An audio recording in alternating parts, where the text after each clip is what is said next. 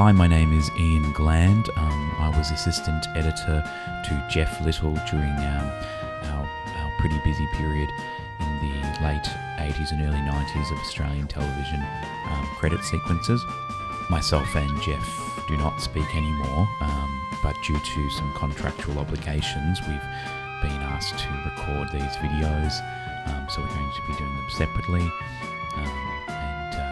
Yeah, here's the first one that I worked on, which was All Together Now, starring Johnny English.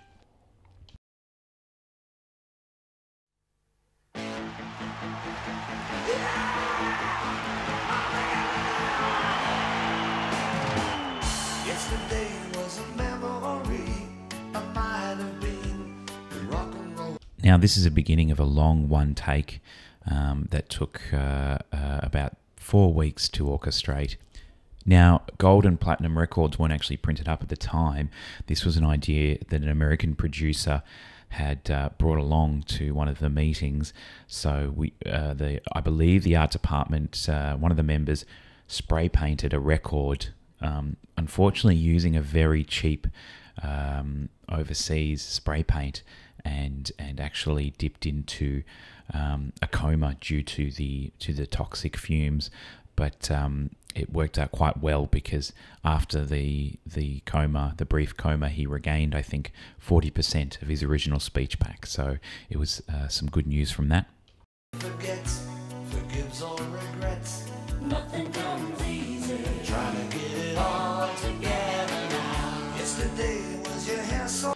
And this is a bit embarrassing, but it's something to note. This is actually the first case of side boob, as it's commonly known now on Australian television. We snuck that in there, and we actually received Best Tits Award at the Logies. You know, it was a different time, obviously. Obviously, it's something I'm not super impressed with now because of, feminism. But at the same time, I'm very proud of that award, because, post-production rarely gets recognised. This is a nice bit of sort of foreshadowing of this plot point. He's an old rocker who discovers that he has these children that he didn't know about.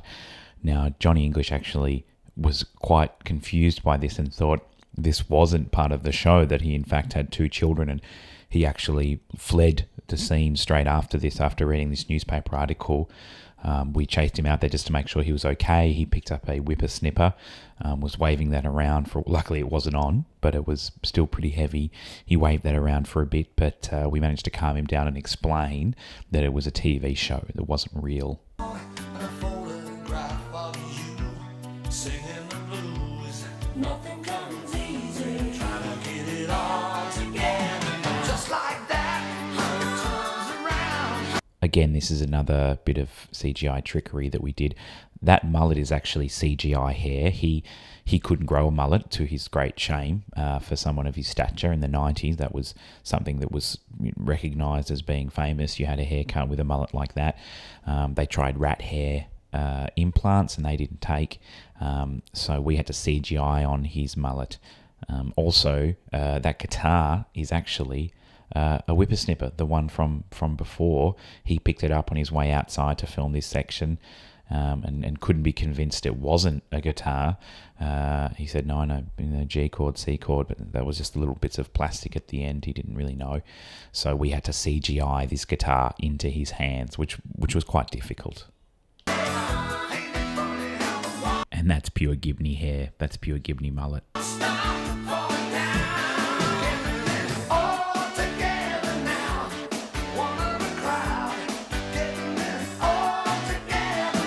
Now, we in the edit suite were a bit baffled by this shot, because you can see that each actor had been given a different set of direction. Jane Hall is sort of happy to see everything there, and Stephen Jacobs sort of is looking disappointed and does this weird grimace and then walks off.